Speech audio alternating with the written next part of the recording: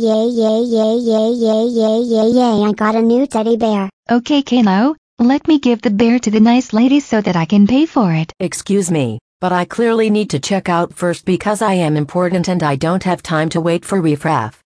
Ma'am, me and my son were clearly in the lawn before you, so you're just going to have to wait your turn like everyone else. Absolutely not.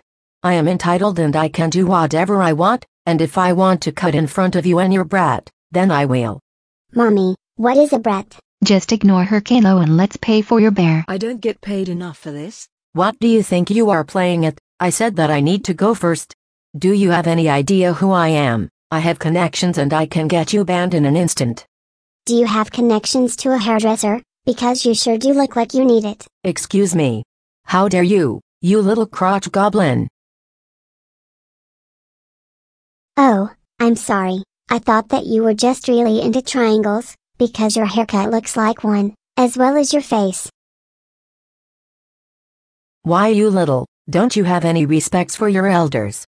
Sorry, honey chops, but I only show respect to people who are nice, as my mommy did say I should respect people who are nice, not people who act like big fat meanies like you. Well, I never.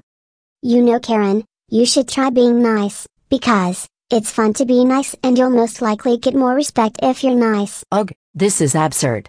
I'm never shopping here again, not if I'm not going to get my own way. Good for you. Then you'll never have to wait in line again, you blonde maniac. Nice job, Caillou. You should put her in her place. Well, she had it coming, and someone had to put her in her place. But anyway, can we go get ice cream after this? Sure. You've earned it for putting that entitled Karen in her place.